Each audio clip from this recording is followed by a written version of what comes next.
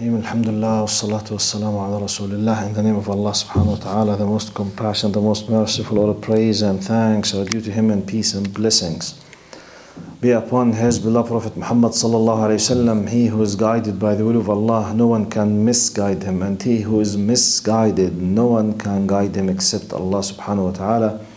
I bear witness that there is no God but Allah, and Muhammad is His messenger.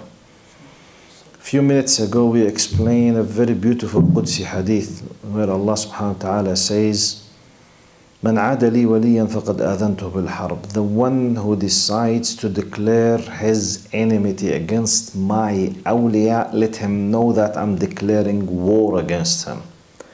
So by this, Allah is stating clearly that there is a group of people whom Allah called them awliya. And Allah is stating clearly as well that those awliya, in case if someone decided to be an enemy for them, Allah is declaring war against him or her. So the question which will come by default to the mind, Ya Allah, how can I be from those? So that I deserve Allah to protect me to a degree. Allah will declare the war if anyone decided to be my enemy. It's an amazing status. How? Then Allah explains how the one can be from those awliya in stages. Stage number one, there is nothing that will bring my servant closer to me more than doing the obligatory things that I have decided upon them. Nothing will bring you closer to Allah more than that. Do the furud and the no, which means you practice and you commit yourself to the rulings that Allah has decided upon you. This is number one. So number two, قال وما يزال عبدي يتقرب إلي بالنوافل. After you do the fard, after you stop doing haram things, after you insist on doing the obligatory things, next step, you do the additional things which is not fard, which is not compulsory, and you keep continuing do this for the sake of Allah subhanahu wa ta'ala, such as voluntary work, doing the khair, the sadaqah, helping the needy people. It's not fard on every people to stay all the time in these things. It's not compulsory, but it's highly recommended.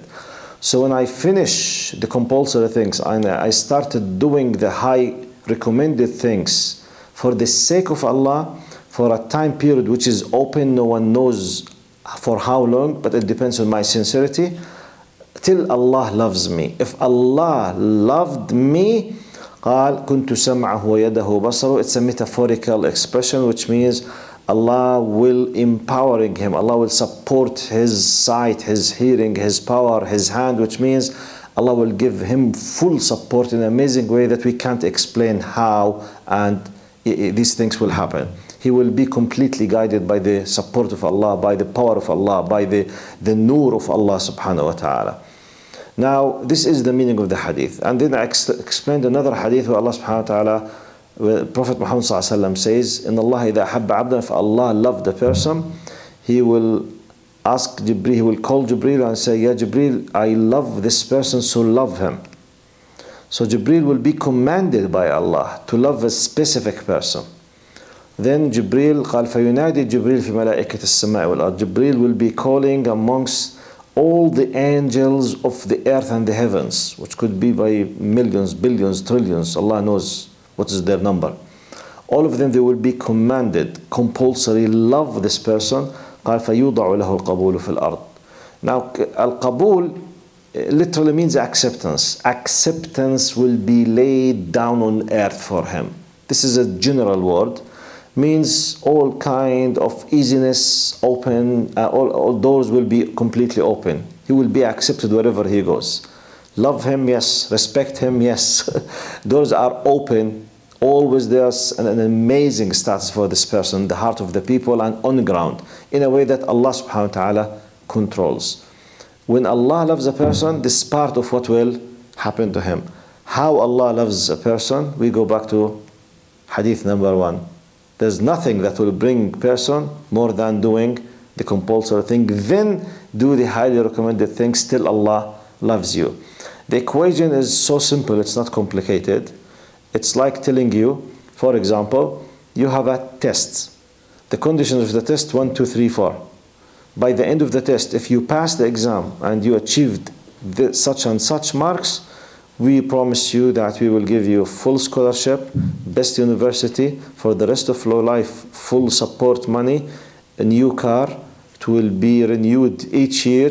We will help you in your marriage, give you a very nice house. All of your medical, insurance will be completely covered. But just sit for the exam now. And this is a curriculum, need these pages, do it, sit for the exam. Okay, it's not easy, but the gift that you will be having after this test is amazing. It deserves to suffer a lot for a great effort. So this is in our, materialistic calculations in our videos. What about if the gift will be Al-Jannah, which is in eternal happiness under the shade of Allah subhanahu wa ta'ala. Ask Allah subhanahu wa ta'ala to help all of us to be from those. Allahumma innaka afuwun tuhibbul afwa fa'afu anna ya kareem. Allahumma ameen. Jazakum Allahu khairan.